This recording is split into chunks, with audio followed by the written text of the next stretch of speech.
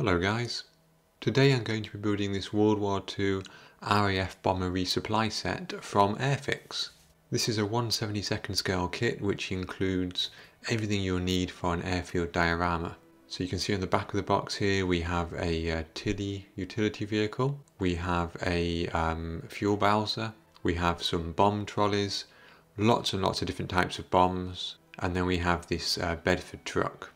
It's worth pointing out that although there are two Bedford trucks pictured on the back, you can only build one version, either the fuel version or the general cargo version. You can't build both at the same time. Of course, this kit is perfectly suited for things like Airfix's 1/72 scale Lancaster, and that's exactly where I plan to use it. Before we begin guys, I just need to say sorry. I know the lighting quality is poor in this video. I know there's lots of high ISO noise. Most of this video was shot before I had any new lighting, and most of my possessions are currently somewhere on a boat, somewhere in the ocean. So let's have a look inside the box. I've got a bunch of sprues here. Perhaps not as many as we might think, but of course this is 1/72 scale. And essentially it's one sprue per vehicle. Here we mostly have parts for the Bedford truck,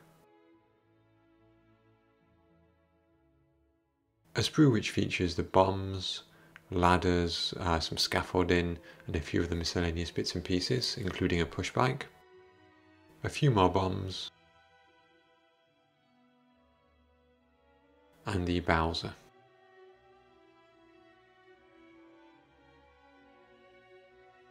I started by building the Bedford truck, and I decided to go for the fuel version rather than the cargo version.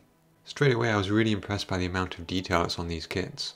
Each of those squares on the cutting mat in the background is 1 inch, so really these vehicles are only about 2 inches in length. Despite that though, we've got an exhaust pipe underneath, we've got a nice little front bumper, and lots more detail to come as well.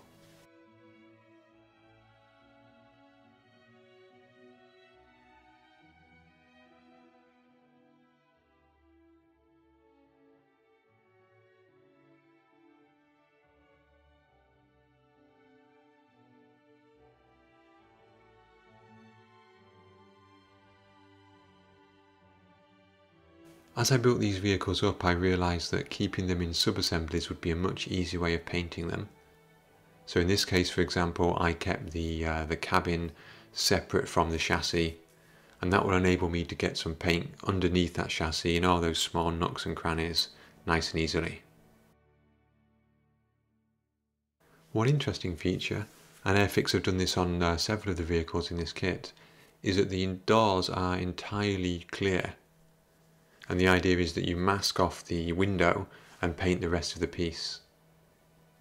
That's quite a nice idea actually, because it's a lot easier to mask than to try to fiddle around with PVA glue to get small clear pieces into small gaps, especially at this scale.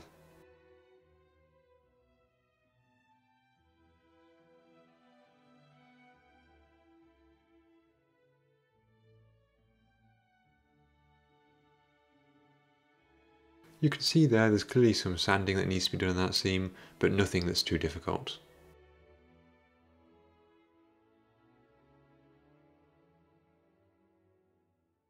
So here's our finished Bedford fuel truck, and I really like that. I love the amount of detail on here. I'm really looking forward to painting this. And you can see here the sub-assemblies which I've left it in to facilitate that painting.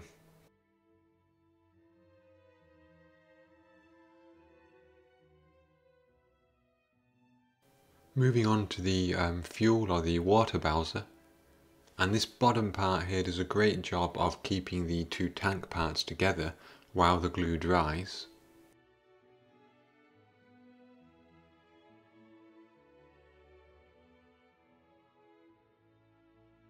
That said, the seam at the top of the tank is a bit awkward and needs more work than the Bedford one did. The build is very simple. You'll notice some detail on the inside here. The instructions don't make it explicitly clear, but there's nothing to stop you leaving these rear doors open, and in fact that's what I plan to do. Apart from that, the tank goes onto a small chassis piece and it's a really easy build. I haven't shown a huge amount of the build process here because the vehicles really are quite simple in terms of number of parts and they build up in a very similar way.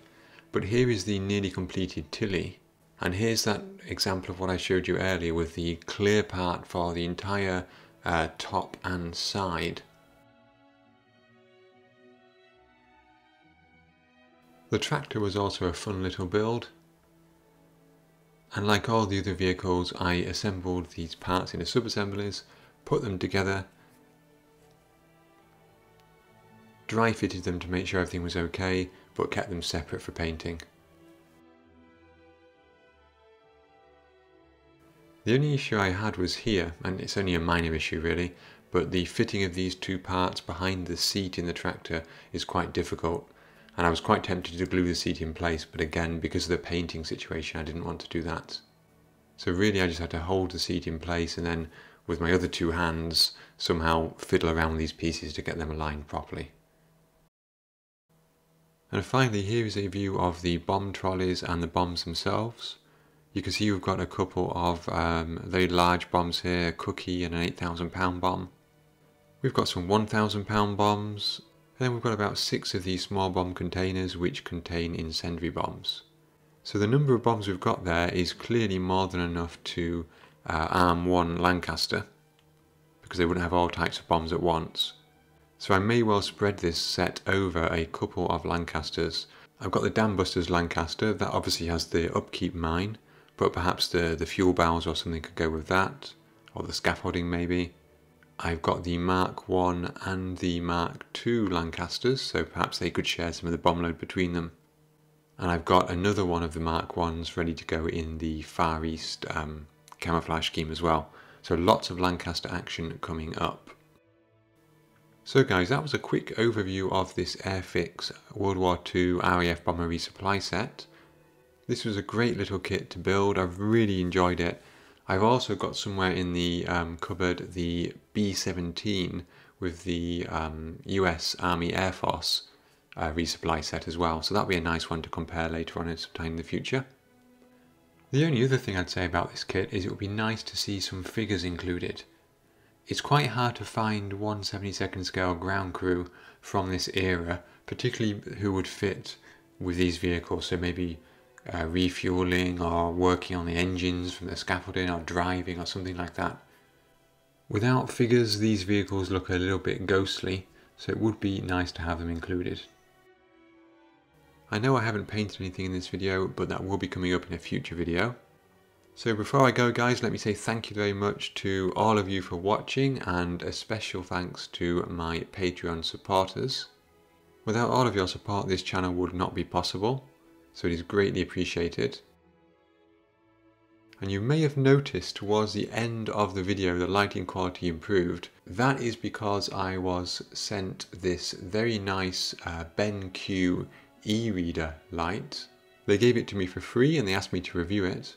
And I'll be doing that in a separate video because I've only had it for a few days, but so far I am very happy with it. Normally on my desk I use either 2 or 3 lights from IKEA, and the end part of this video was shot with just this single light. And I'm sure if you compare the end with the beginning of the video, you'll notice the massive difference there. Okay guys, so until next time, thank you very much, take care, have fun modelling, and I hope to see you in the next video.